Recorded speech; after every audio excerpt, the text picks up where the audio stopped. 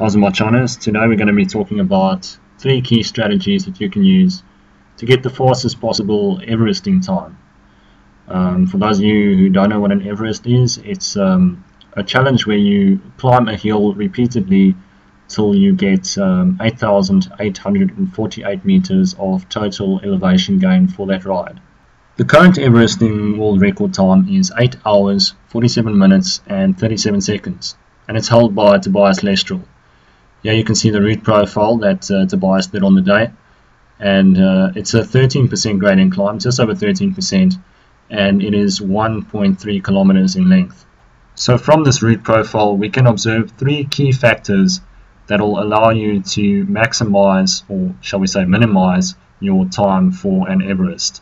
The first and most important factor is the steepness or the gradient of the climb. You want to pick a climb that is relatively steep.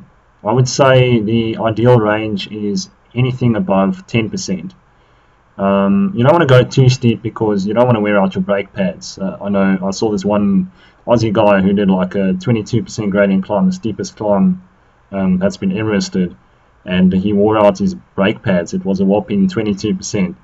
So you don't want to make it so steep and so short that you have to brake all the time and your brake pads are done and you're risking your life.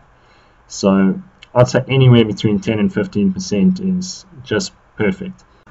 The main reason why a steeper climb is better is because wind resistance becomes less and less of a factor the steeper that you go.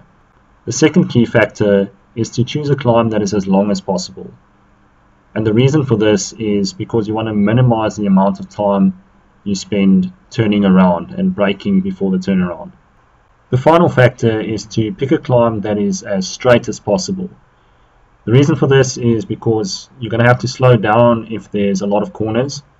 So if you've got a lot of winding corners, that's more braking that you have to do, more unnecessary slowing down. Whereas if you just have a straight climb, you can just descend full speed all the way, and the only slowing down that you have to do is for the turnaround.